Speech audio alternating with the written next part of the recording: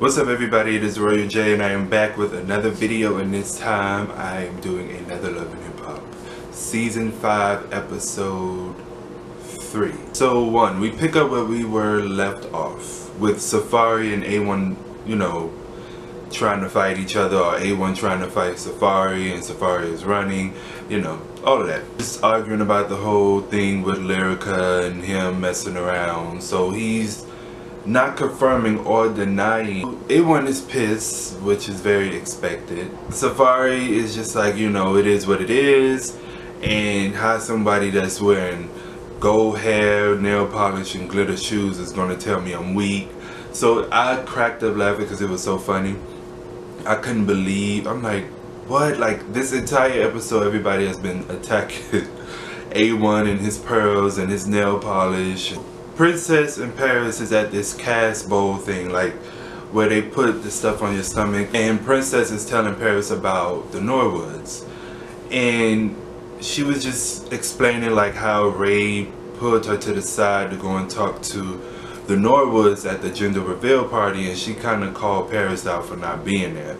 But she was like, she probably would have been glad she wasn't there. Basically saying that she would talk to she'll probably eventually talk to Sonya, but she won't talk to Brandy, because Brandy has, like, she plays this whole innocent, nice role, but then she's texting her like threatening messages and stuff like that. So she was like, she would never talk to Brandy again. So when Princess was telling her that, she was just like, she can't see Cinderella saying stuff like that and doing stuff, and I'm just like, you just call her Moesha the first episode, and then you calling her Cinderella. Like, Ray J comes in and he's talking to Princess, and he's apologizing for and he's acknowledging his wrongs as a man should, as anyone should. Kids, they make up, everything is fine and good, and I'm not gonna get into the storyline because it's not really that boring. So Princess tells him about the whole thing with her and Moniece, and how Moniece threw a chair at her, and I'm just like, technically she didn't throw it. So Ray was like, oh, she's throwing chairs at a pregnant woman. And she was like, yeah. He was like, oh, she got to get checked for that. So Princess said, nah, I'm gonna wait till like the 2.5 months, and I'm gonna check her. So Ray was like, no, you need to stay home with your child and be a mother and not focus on that. That's what you're going to be doing in 2 months. My problem with Princess, like, she tends to start things with people, and then when she gets checked, that's why it's kind of hard to take her side when it comes to the Norwoods, because you tend to start things with people, and then when they check you for it, you want to run and play victim all the time. Moniece to just sit there and be quiet the entire time while you invaded, uninvited, came to her girlfriend's fashion show and showed out. So Brooks, we're not really gonna get into this show, because I'm really like, I feel like I'm gonna end up skipping Brooks' storyline like every time, because I'm just like, but I'm glad she's showing this, because it'll help a lot of women, get checked out and everything. So it's a good thing, it brings awareness. She says she feels bad for what she did to Lyrica, because Lyrica did keep her secret last year, so she feel bad about what happened. She says at the beginning of her career, her boobs was like all the way live. It's affecting her now, so she wants to get a breast reduction and get rid of it. The doctor finds lumps in her breast. So they don't know if it's cancerous or not. I hope it's not. I hope she's fine and okay, because that's really serious. So Lyrica and her mom, now I'm breezing through this because I'm trying not to make this video too long. So Lyrica and her mom, Lyrica is at her mom's house unpacking, and her mom sit down on the couch and they're talking about the whole thing with Safari. Lyrica and her mom are speaking, and Lyrica was saying how K. Michelle brought up about the situation with talking about her and Safari, and she was like, she thought her and K. Michelle was friends. And Mama Lyrica was like, she was never your friend, I knew that from the start. He called K. Michelle a dirty bitch. While they're talking, she brings up about Brooke and, other people bringing it up as well. And her mom was like, well, why is so many people bringing up this story? With so many different people bringing it up, it would make it seem like it's something true about it. And then Lyrica was getting ready to start talking again, and her mom was like, well, didn't you tell me he sent you an inappropriate picture? And she was like, Mom, I never said inappropriate. And she denied that that happened and just lied about it. And I'm like, girl, it's like, it's written all over your face. So now I believe it. In my last review, I was like, I didn't want to believe it. I didn't believe it because I feel like she really do love A1 and A1 loves her. But I believe it this episode. Because the way she's acting, it started flipping out on her mom, and she was just like, you know, you on the same thing with K Michelle and I'm not feeling it. And she just started getting mad and flipping out on her mom. And I'm like, it gotta be some truth to it, because why are you all of a sudden getting so mad? Like, why are you so mad? Her mom is talking to her and whatever, comforting her, and she just starts crying, talking about her and A1 is fighting, being spoiled, of course. I mean, every episode I'm going to remind y'all that she's spoiled. And it did come out that he did send her an inappropriate picture, and she wants to lie and deny about it. So we are at Ray J's Raycon event, and he made $31 million from this business. From his business, and I think that is amazing. I'm loving the fact that there's so many black people who are elevating so high, you know what I'm saying, and it motivates me, and I'm sure other black people as well, to feel like they can reach this milestone as well. So it really just, I'm just loving it. Like Super Scent is like doing amazing, you know, so many people are doing great, and it's really making me happy, and it's making me feel like, bitch, I could do it too. Like, it's dope. So congratulations to Ray J for that. You know, that's amazing and that's awesome, and I hope that things like this continue and we see more and more people reach that milestone in their businesses and their business endeavors and really succeed. A1 comes, and him and A1 is talking about him running up on Safari at the meetup that they had. Safari was just saying it is what it is. I don't see, he was saying like he don't see A1 risking his pearls to run up on Safari. And I holler because I'm like, I probably count on both hands how many times somebody says something about his pearls. See Brooke and Bridget talking, and they're talking about, of course, Lyrica and Safari. Like, this whole entire episode was about Lyrica and Safari. And I feel like I'm about to get over it, and we only on the 3rd episode. But they're talking about Lyrica and how Lyrica acted at the gender reveal party. It just shows Brooke a picture of Safari's nude. And Brooke was like, you know, Lyrica did say, you know, his meat was wrapped around his leg.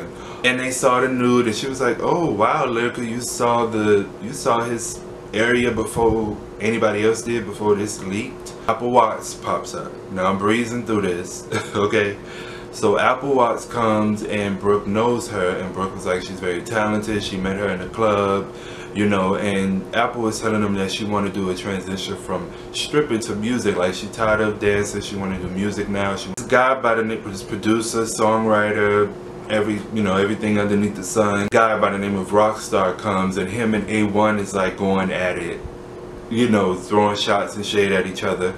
And he was saying like he would kick A1 out of the studio. A1 was carrying bags, and so afterwards, and I really did not like this Rockstar guy, and afterwards he goes and he walks up to Brooke, Bridget, and he was saying, he just running down his resume to Apple and stuff like that, and was like he wants to invite her to the studio, want to work with her because he heard them saying that she was working with A1. It's like, yeah, you know, it's good for you to branch out and work with different people, you know, I got J-Lo, Fergie, and all these different people he was mentioning. Like, he was just too aggressive to me.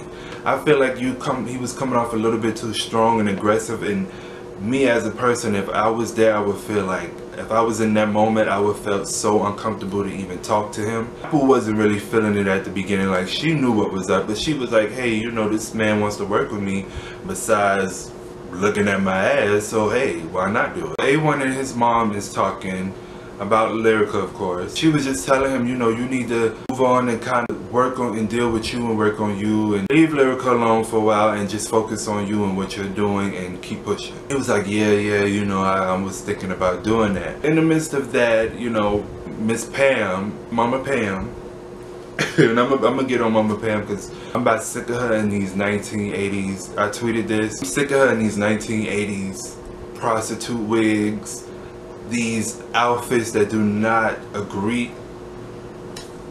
Somebody, mama, we ain't gonna do that. Where are you getting these wigs from? Like, it just really, it makes me itch. It looks like the wigs have lice in it. I mean, it looked like she got it from the 99 cent and up wigs. Miss Lyrica walks in, Mama Lyrica, and she's just like, you know, she's over to my house, she's crying, she's hurting, you know, she's going through it, and she was saying how she's coming to pick up some of her things. You are talking about her being hurt, but you're not talking about him being hurt. He didn't step out, she did, allegedly. I mean, he's hurt as well. Like, you're not thinking about him being hurt, or that's just being very one-sided. Like, you know, there was many different people that said it, and she was like, oh, you're believing these other people that don't care about you, and you know, you vowed to her as your wife. Miss Pam throws the pot that had the cornbread mixed in it, it got all over A1, and I'm like, you were supposed to throw the pot at her, not at your son. Miss Lyrica gets the chair and she's charging after Miss Pam and trying to hit her with the chair, and I'm like, what the hell is going on? I'm like, not these two again. A1 kicks Mrs. Lyrica out and he kicks his mom out. It's like, oh, you gonna kick me out? You should kick her out. He said, I'm kicking both of y'all out. So when A1 kicks his mom out, she was saying how ever since he's gotten here, he's been with Lyrica, he's been very Hollywood. Then she's saying how Lyrica and her mother is Illuminati, and I was like, Illuminati or Illuminati, like, I didn't know which one she was referring to. Which one? So Brooke and Marcus meets up and he gets out of the car. He was like, I'm here, you know, I don't want to talk about Stasia or anything, and Brooke tells him that she's not there to talk about that. She found some lumps in her breast. The doctor found some lumps in her breast, and he was asking, was it cancerous? And she don't know, she hopes not, and she just asked for him to be there. I mean, you know, I understand that she loves him, but I feel like it's not fair because you're using this to get him back. So I mean, I'm not really feeling this. I'm not really feeling that, like, at all. So Apple and Rockstar meets up in the studio. We just gonna get straight to the point. Like, as soon as she sat down, he was just like, you know, okay, I want to hear something from you, and she started rapping, and I didn't feel that freestyle, like, so I wasn't feeling that freestyle at all. I was like, girl, what is this, like, ugh. So I'm tired of them making her freestyle. It's like, give her a beat, let her rap to it. Like, I do not want to keep hearing her freestyle acapella. Like, give her a beat and let her rap. I'm sure that if she sits down, she listens to a beat, and she writes her thoughts and really go through it, I feel like she can really do something. Because like he said, he was right, you know, it was a little bit rough. You know, I have this one thing is A1, and you could see in Apple's demeanor, she was just like, yeah, I don't know. So A1, he's major league, and A1, he used to kick him out of the studio to make the adults work in so many ways. So I felt like it was a little bit disrespectful and unprofessional. And I love the way that Apple handled it, because she was just like, you know, I don't know what's going on between y'all two or what's y'all beef, but I'm not going to get involved with that, and you're not going to use me to get back at him. That's not how I roll. That's not how I get down. So she shut that down quick. And that's something I respected, because he really was trying to use her as a pawn to get back at A1. And, you know, she's just going to stick with A1. She's done. And then after the end of that, this idiot says, oh yeah, he hit that before I got a chance to. And I'm like, that's so unprofessional and distasteful as hell. Like, if anybody works with you after seeing that scene, yeah, I don't know. It made me very uncomfortable, and seeing like her as a woman, it made me uncomfortable to see her even around a person like him. Like, for him to say something at the end, it's just like, so that's what you were hoping to have sex with her. And Bridget is opening for K. Michelle, and she's very grateful and thankful for it. And you know, Bridget was on time. So Kate comes out and she performs her set, working, and her body is just like, while she's saying yes, her body is saying no. So she's working and her body is not agreeing with it. It makes me feel bad for Kate, like I really do feel bad, but she's in a very good condition now, so that's perfect and that's wonderful. She sits there and Paris comes in and giving her encouraging words and telling her how good she was, and then next thing you know, Miss Lyrica walks up trying to get inside of the dressing room, and the security is just not letting her in at all. He was just getting irritated, and she started yelling K. Michelle's name, and Paris was like, why is she yelling? Like, what's wrong with her? So K was like, tell her I'm asleep, tell her I'm asleep. So Paris goes outside to talk and see what was going on. And she was like, I need to talk to K. Michelle. She's lying. You know, she's lying on my daughter and all of this stuff. So Paris was like, that's a blessing that if she, you know, ain't your daughter messing with Safaree? She was like, she's not messing with Safaree. What are you talking about? And Paris was like, that's a blessing. Like, and she was like, how is that a blessing? Why would you say that? Like, why is that a blessing? And she was like, because he's street. And I'm like, oh God. Like, that was the highlight of the show. Paris has a very good personality, so I see why she's like friends with a lot of celebrities, because Paris is funny. Moving the gate, trying to get to Paris. She was putting her hands in Paris' face, and Paris was like, watch your hands, mom, like, watch your finger. She come dressed up, looking, I don't know what she had on. I didn't know what was going on. I mean, at least her wigs are a little bit together. They're way more together than Fam's wigs, you know. I couldn't take it. So Ray J comes up, and he's going inside of K. Michelle's dressing room to talk to her. Lyrica was like, I'm going in with Ray J. I'm with him, Ray J. I'm with you. Like, she raised that Lyrica is on this Hollywood, LA stuff, and she's just not on it. Moniece comes to congratulate Kay on her performance, and her and Ray bump into each other. And Ray was like, you know, you throwing chairs at pregnant women. Now look, I know I said in it was the first review, where I was like, I didn't like the fact that A1 went and addressed K. Michelle the way that he did. I really love the way Ray handled this situation, because he wasn't trying to discredit Moniece. He wasn't throwing shade at her. So he was like, you know, you throwing shades at pregnant women, like, you ain't right, that ain't right. And she was like, you know, why do your wife gets a pass to do crazy things to people? He was just more concerned of why she did it, and she was like, I didn't throw the chair at her. You know, I had enough time to sit and think about it. And I'm like, you better think about it. I mean, if I was Moniece, I probably would have threw it. So A1 goes to meet up with his mother, and what a surprise, his brother pops up. His brother is sitting there with his mom. So he was like, you know, I'm going through what I'm going through in my marriage, and my brother didn't even let me know that he was here. He said he think that his mom ratted him out, putting her out. They sit down, and he was just like, oh, you got some. His brother, like, immediately wasn't like, how you doing, bro? You know, I'm happy to see you. I'm sorry that you're going through what you're going through in your marriage. Like, wasn't even,